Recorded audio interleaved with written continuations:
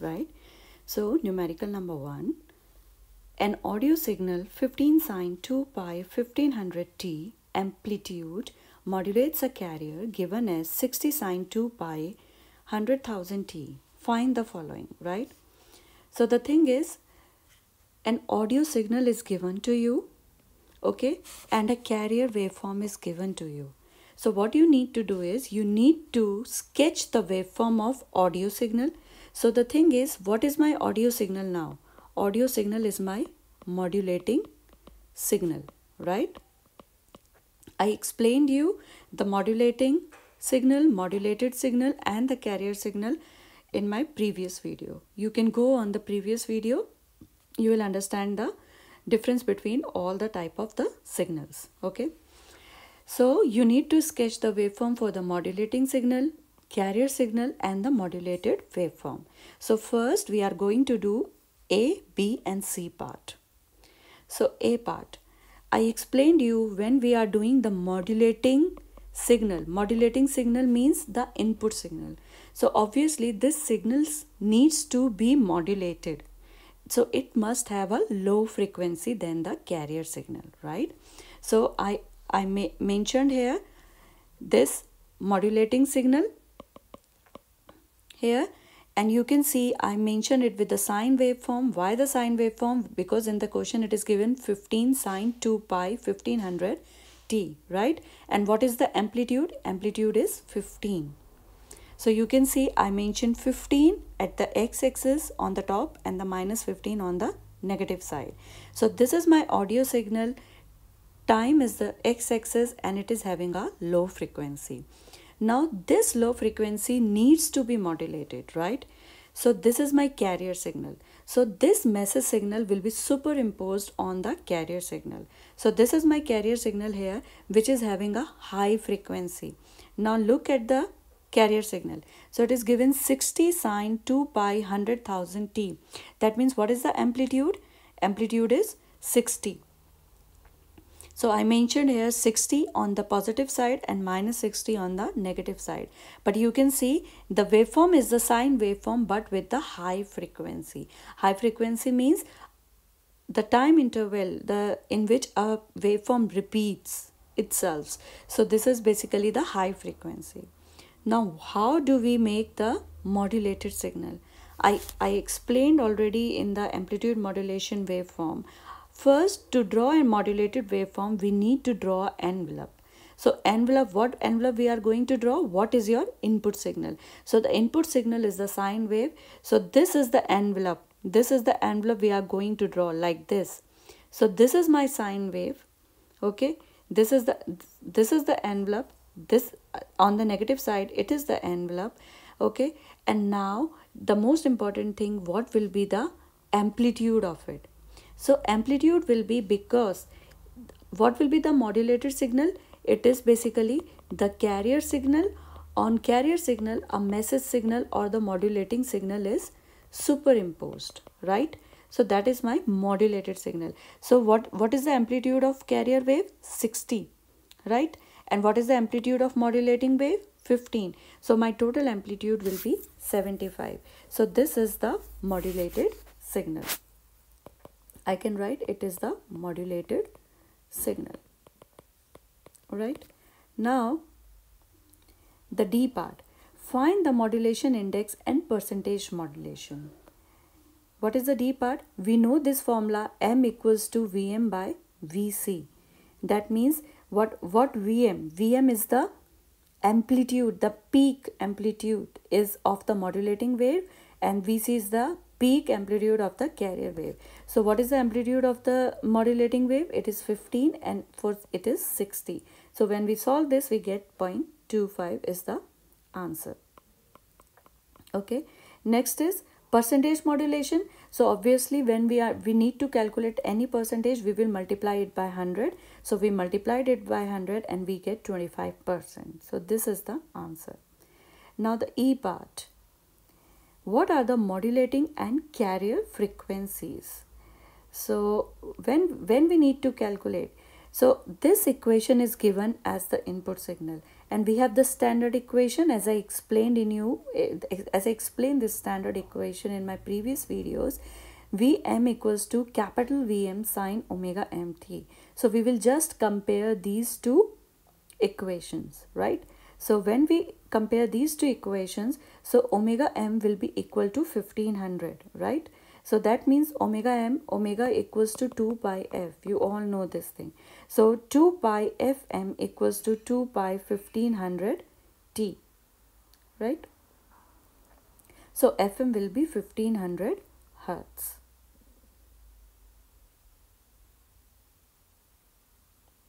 Yeah, 2 pi fm 1500 hertz.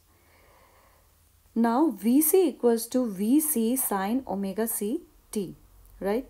So we will just compare this thing here, and omega c equals to 2 pi fc and fc equals to omega c equals to 2 pi fc. That means 2 pi fc equals to this and fc equals to 100 kilohertz.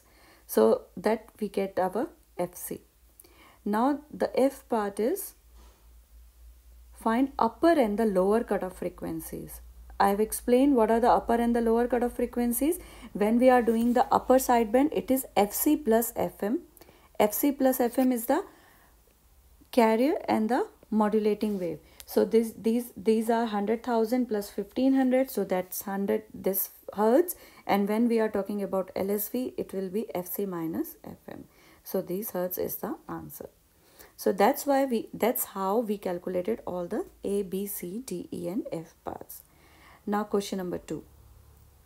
A modulating signal xt equals to this is used to modulate a carrier signal. So what is given? The same. The modulating signal is given and the carrier signal is given. You need to calculate this. So first of all, modulation index. How do we calculate? We know the formula Vm by Vc. So from this question you can see the amplitude is 10, the carrier amplitude is 25. So we will use 10 by 25 and we get answer 0.4, right? Now sideband frequencies. So for sideband frequencies, that means we need to calculate USP and the LSP frequencies. Okay, so for this, how do? We will just compare the equation omega m equals to 2 pi fm from here, and we will just find out fm, and omega c equals to 2 pi fc, and we will find out the fc here, right? So we can just find out like I have explained you in question number 1. Now FUSP, fc plus fm, so whatever is the answer of fc and whatever is the answer of fm, we will just add them. And what is FLSP? fc minus fm. So we will just subtract these two frequencies and we will get upper sideband frequencies and the lower sideband frequencies. Now amplitude of sideband frequencies. This formula also I have discussed in the previous lecture. We know the amplitude is mvc by 2. What is modulation index? We have already calculated. It is 0.4, right? So 0.4 into 25. What is Vc? Is the amplitude of the peak amplitude, the maximum amplitude of the carrier waveform. So what is this carrier waveform? This one. So you can see what is the amplitude. It's 25 here. So it is 25. We will calculate and we will get the answer. So for this will be the amplitude of sideband. That's the amplitude of sideband frequencies. Now the bandwidth. We know the formula of bandwidth is 2 FM. Okay. So we will just, what is FM? Frequency of the modulating waveform. Putting all the values, we'll get the bandwidth. Next is total power delivered. Okay, we have discussed this formula also. So the formula is, you need to remember this formula. For total power delivered, Vc square by 2R1 plus M square by 2, right? And R is the load. So if we see the E part, total power delivered to the load of 600 ohm. 600 ohm is given. That means the load is given to you, right? So we will just directly put the value Vc. You all know the peak amplitude of the carrier wave. Then R is 600 ohm, putting the value here, and then 1 plus M square by 2, 0.4 square by 2, and then whatever we get the answer will be in watts, and that will be your answer. Okay. So that's all about A to E part. Now question number 3. An amplitude modulated signal is given by. So this is the amplitude modulated signal. Phi m equals to this. It is the modulated signal is given, not the carrier and the modulating. Is the modulated signal is given. Find the various frequency components present in corresponding modulation indices. Draw the line spectrum and final bandwidth. So first of all, what I need to do is I need to write this expression in a proper form so that we can find out all the values. So what I will do, take 10 and cos 2 pi 10 to the power 60 common. So from this expression I will take 10 and cos 2 pi 10 to the power 60 common. When I will take the common, we will get this expression, because I took the common from here, 10 cos 2 pi 10, this whole term I took the common, right? So it will be 1 plus 5 by 10 cos this plus 2 by 10 cos this, right?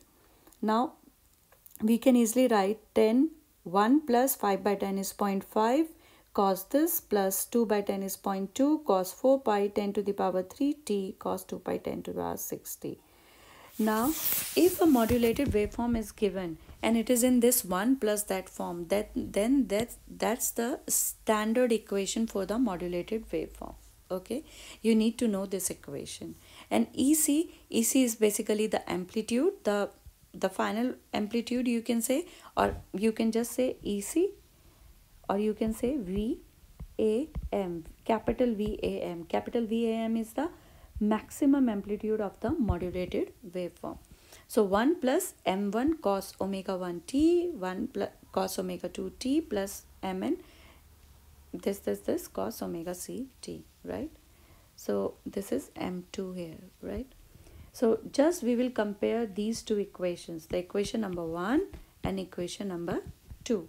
We are going to compare these two equations and we find out that EC equals to 10 if we compare these two equations and all the m1 m2 values. So m1 is 0.5 and m2 is 0.2. m2 is 0.2. Omega 1 and omega 2 and omega c as well, right? So we'll just find out the carrier term with frequency. So from this we know omega c equals to 2 pi 10 to the power 6 radian per second, and we will find out fc, right? Upper sideband frequencies we can find out omega c plus omega 1. We can find out the upper sideband frequencies, and similarly omega c plus omega 2. Using this formula we can find out the fc plus f2. Just you need to remember omega equals to 2 pi f, right? Now amplitude, we know this formula, mvc by 2. So here I use the notation EC. So I use this formula and we get the answer 2.5 volts. Same, each sideband of omega 2 equals to this 1 volt. Bandwidth 2 FM, we know the formula, we can find out 4 kilohertz. Okay, so that's how we calculated this. Now question number 4. A standard AM broadcast station is allowed to transmit modulating frequencies up to 5 kilohertz. If the AM station is transmitting on a frequency of 980 kilohertz, compute the maximum and the minimum upper and the lower sidebands and the total bandwidth. So first of all, for that you need to find FUSB, right? So for that, what is FUSB? Is basically the upper sideband frequency. That means the FC plus FM. So you can see what is 980 kilohertz here, and what is 5 is the modulating waveform, right? So FM is 5 kilohertz and here it is the FC 980.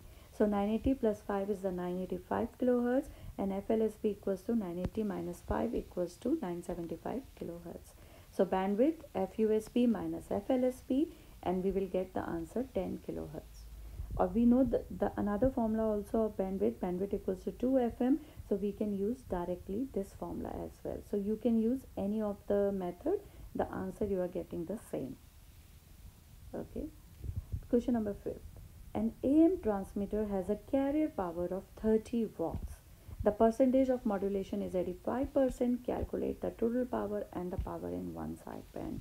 So we know this formula, we have already discussed this formula. PT equals to PC 1 plus M square by 2. What is PC? PT is the total power and PC is the carrier power. So carrier power, what is given in the question? 30 watts. So I will use 30. 1 plus m square by 2. What is m in the question? Now m is given 85%. That means percentage modulation is given, right? You need to use m. That means you need to divide this by 100, right? So when we will divide this by 100, we will get 0.85. So we will calculate and we get 40.8 watts. Now what will be PSP both? PT minus PC, transmitted power minus the carrier power, we get this. And PSP 1 means on one side what will get divided by 2, we will get the power 5 on one side, right? So last one, antenna has an impedance of 40 ohms. An unmodulated AM signal produces a current of 4.8